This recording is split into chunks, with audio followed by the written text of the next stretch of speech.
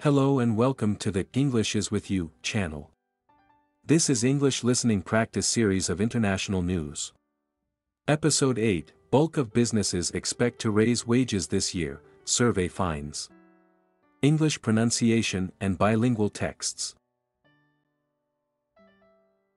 Bulk of businesses expect to raise wages this year, survey finds. The gap between employer and staff expectations is widening when it comes to salary and benefits. New data from recruitment firm Hayes reveals 95% of businesses expect to raise wages this year.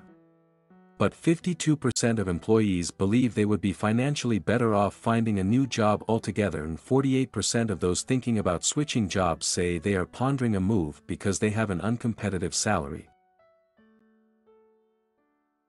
Unite Union Assistant National Secretary Gerard Heher told Morning Report the rate of inflation, currently around 6.7%, was a baseline and should be a starting point when employees entered wage negotiations.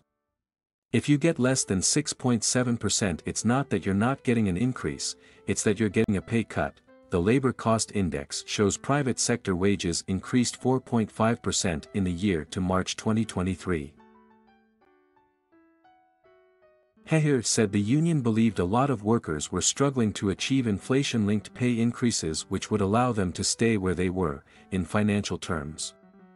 We've had so many years of relatively low inflation that I think a lot of employers in particular, and some employees, are having trouble adjusting. Employees trying to bargain for a pay increase were always playing catch-up, he said.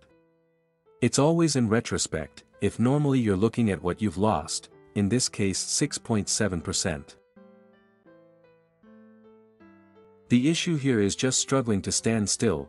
Heher said a trend in recent years had been for companies to offer new staff higher wages than existing staff, but he warned that was a very dangerous path to go down, and it would quickly lead to existing staff seeking other work. Employers needed to think very carefully not just about what it took to employ someone to fill a job, but about what it took to hang on to the people they already had, he said. Corporate profit. Statistics showed businesses were still making a lot of money, Heher noted. The evidence is very, very clear. The largest ever increase in corporate profits was the year to 2022, there's plenty of profits continuing to roll in. A bit of a mismatch.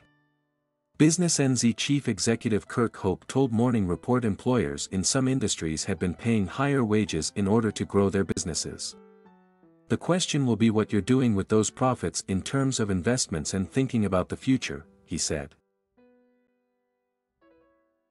There's going to be a suite of things that businesses are certainly thinking about, particularly in a very tight labor market. He said some industries, particularly those experiencing skills shortages, would be paying wages far higher than the 4.5% increase highlighted in the Labor Cost Index. However, he said the Hayes data showed there was a bit of a mismatch between employers and employees, not just in terms of salary expectations but in terms of benefits. There's some pretty useful insights there. For example, roughly 80% of employers offer training, and only 61% of employees really value that. Another area where there was a mismatch was with regard to hybrid working, he said. Something like 65% of people wanted hybrid working, but it's not always available. So there are certain things that employers can do to try and bridge that gap where they may not be able to meet the salary expectations of the employee.